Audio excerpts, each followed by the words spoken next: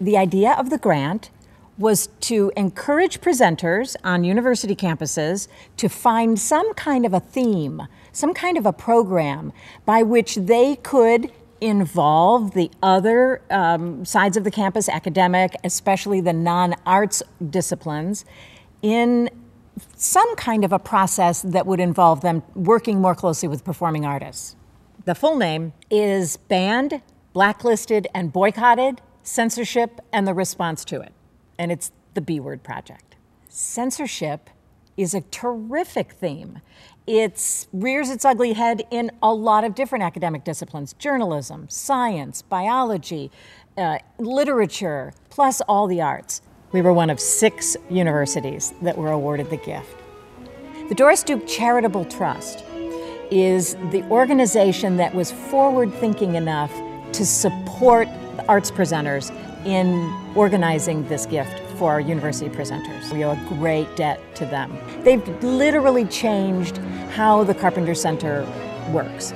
We made a big wish list of every artist that we would like to work with, and then we paired those artists up with different departments on campus so that we would have students from a lot of different disciplines working directly with these artists.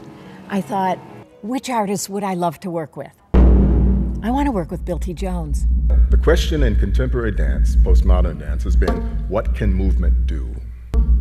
What can it do? Here is a man who is not just an icon in modern dance, but he's still out there walking the walk and talking the talk. He's a practitioner, he's got his company, he's directing the live arts space in New York. And I called up Bill T. Jones's office and I said, you don't know me, but this is a project that I'm working on and I would love it if Bill T. Jones would consider working on it too. What would you suggest would be a wonderful way for Mr. Jones to be involved in?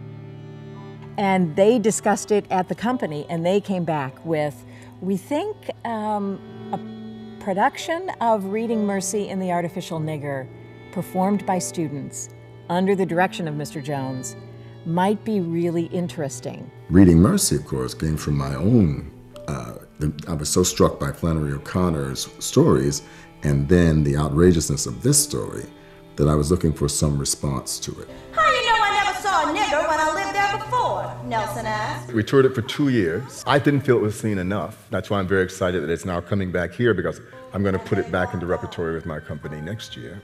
Since becoming a dance major in undergrad in 2000, he has always been in my history books. Someone who I've read about, and I purchased a biography of him that's autographed that I found in a thrift shop a few years ago that I was really excited about. And knowing that in a few hours he's going to be in the studio with us, it's exciting and nerve-wracking and just a once-in-a-lifetime opportunity. So who's Malcolm and Oscar? So please don't take offense, but I'm terrible with remembering names. He is a man that walks in and he demands that you are as dedicated to the form as he is. Again, go in the back, go into back, and walk forward. Who are you? Hi, I'm Jay. Hello, I'm Jay. Do it again. I'm quite honestly so grateful for CSU in terms of being willing to do this, because this is a huge project that is outside the norm. It doesn't usually happen in universities. I loved it because the fact that the piece is based on a Flannery O'Connor short story meant that I could have literature students working on it. The fact that it's not just dance students in the production, but also theater students, meant that there would be involvement with the theater department. So automatically, it fulfilled my goal of getting a lot of different departments involved. Alex, could you read this, please? Read it, please. Mr. Head meant them to see everything there is to see in a city, so that he would be content to stay at home for the rest of his life. Dancers utilizing text is not as uncommon as some people might think that it is.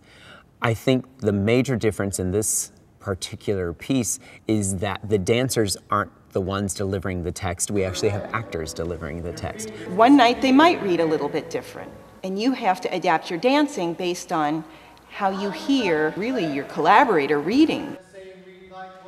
It really was an amazing experience. Granted, I think I've said enough in the piece, but You learn a lot of valuable lessons, both on the stage and off the stage. And I think for most of our students in this particular project, they've never worked with somebody of that caliber before, who's going to hold a place in the dance history in the United States forever. He is Bill T. Jones, you know, he's a legend. Why don't you ask one of these niggas, he said, you was the one that got us lost. Right, so that was 2 parts or 3?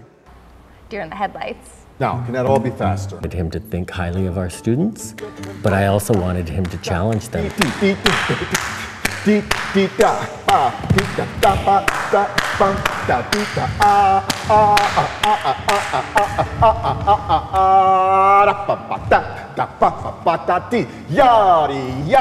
And so when he was putting them, you know, to it, and he was on them, I was happy because they need that. But there were a couple moments where he was like, okay, now you're doing this. Jeremy and I do the helix, and we walk back and forth, and he gave us little roles to play.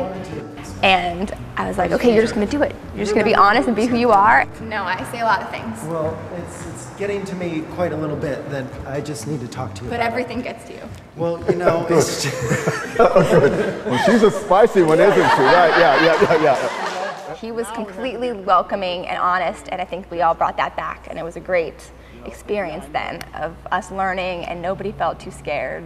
We were all just there. We have to become these characters that we're completely different than who we are. This is how he's walking. Arch that lower back this way. Right.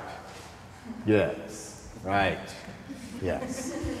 Someday you'll understand. Yes. It was different for me trying to portray that character, especially being that I don't feel the same hatred that I feel Mr. Head felt in the story. They had to dig inside themselves to find out what this piece meant to them in their life, even if they hadn't experienced some of this story.